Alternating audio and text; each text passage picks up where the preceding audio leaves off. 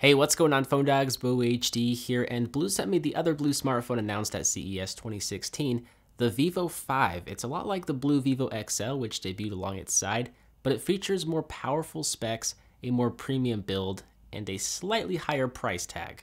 So, what are some of those specs? The Vivo 5 does feature a 5.5-inch HD Super AMOLED display with a 720p resolution and Corning Gorilla Glass 3. Inside, it's packing an octa-core 1.3 GHz 64-bit processor with not 2, but 3 GB of RAM. There's a 13 megapixel rear and 5 megapixel front-facing camera sensor, 32 GB of onboard storage with support for a microSD card, and a 3150 mAh battery with quick charging.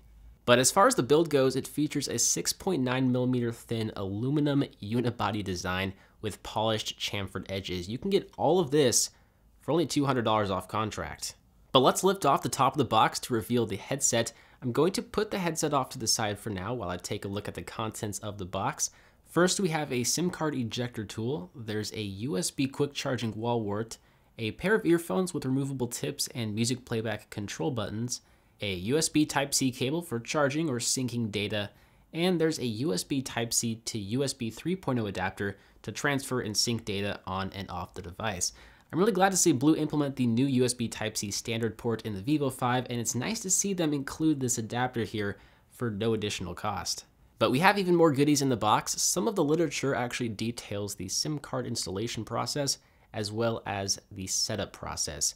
Then we have a silicone protective case as well as a screen protector to provide all-around protection to your shiny new aluminum phone. Now we can take a first look at the device by sliding it out of the plastic bag and removing all of its plastic clothing.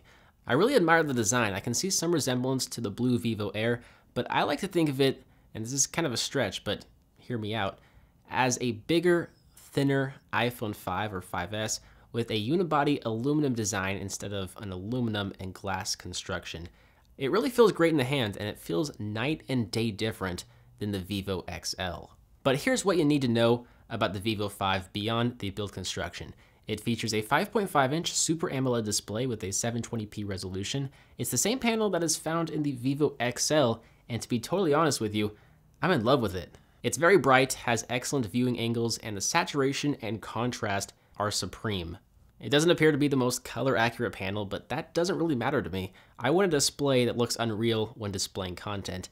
I would like to see a 1080p resolution display in the next version, but to be totally honest with you, the 720p resolution isn't bad. As for the software experience, BLU has added a custom skin on top of Android 5.1 Lollipop. There's no app drawer, so all of your apps will be placed on the home screens, but you can change this with a custom launcher of your choice. The notification panel has been slightly redesigned. In the upper right-hand corner, there's an icon to open the App Manager section in the settings, and there are no quick settings icons here. Instead, BLU has opted in for a quick settings tray that actually slides up from the bottom portion of the display. From here, you'll see many of the standard quick settings icons, a volume toggle, and there's even a fake call feature that can get you out of a sticky situation. My only complaint with this menu is that when you pull it up, you'll often press the capacitive touch navigation button, most likely the home button, but thankfully it doesn't register the navigation command when that happens, but the vibration feedback is registered, which can also be turned off in the settings if you want. Okay, it's a minor complaint, but I did want to mention it. What is neat about this custom skin, however, is that it performs very well. So it's very smooth, smoother than stock Android in some areas. The performance of the Vivo 5 is also very good, thanks largely in part to the octa-core processor and 3 GB of RAM. It features 1 GB more RAM than the Vivo XL, and I think it does show. I'm able to switch between applications in a snap. I would say multitasking is a breeze. The only thing that really slows me down is the fact that I'm not entirely adjusted to the layout of the menus and the navigation buttons.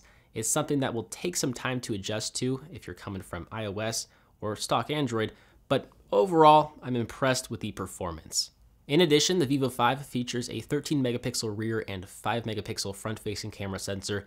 It's not a bad sensor, but I'll have to spend more time with it before I come to a consensus of the quality. But in the meantime, here are some sample photos from the rear-facing camera sensor, as well as a selfie from the 5 megapixel camera sensor.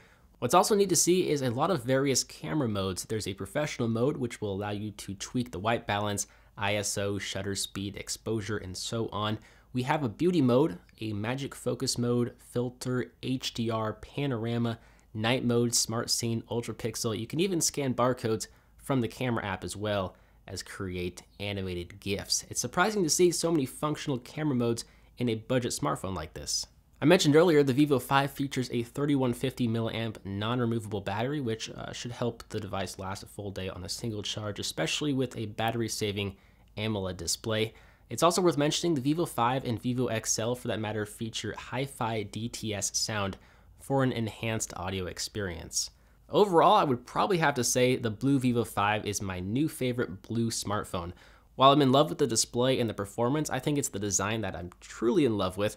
It's mind-boggling to think you can get this device for only $200 off contract on Amazon or Best Buy, which I'll provide links to in the description if you are interested. It makes you think, if Blue can make a $200 aluminum smartphone, there's really no excuse for larger companies like LG, Samsung, Lenovo, Sony, you name it, to produce flagship smartphones that cost hundreds of dollars more with less premium build materials. I'm not necessarily saying they are nowadays, but it's something to consider. With that said, let me know your thoughts of the Vivo 5. Remember, links to purchase the Vivo 5 will be in the description.